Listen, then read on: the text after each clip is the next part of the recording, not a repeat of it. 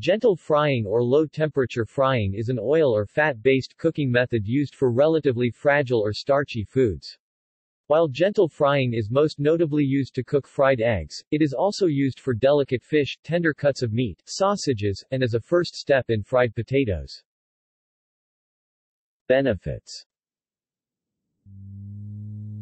Low-temperature frying is useful if the frying fat scorches at higher heat levels, e.g. butter, or if the frying fat has flavor that the cook wants to preserve, e.g. olive oil. Overheated oils can produce unhealthy, even carcinogenic, compounds. In starchy foods, low-temperature frying gives the starch in the food a chance to migrate and caramelize, producing a sweeter outcome. In fragile foods such as eggs, gentle frying prevents the food from scorching or falling apart. Disadvantages. In deep fat frying, low temperatures can substantially increase oil absorption, leaving the food greasy and unappetizing.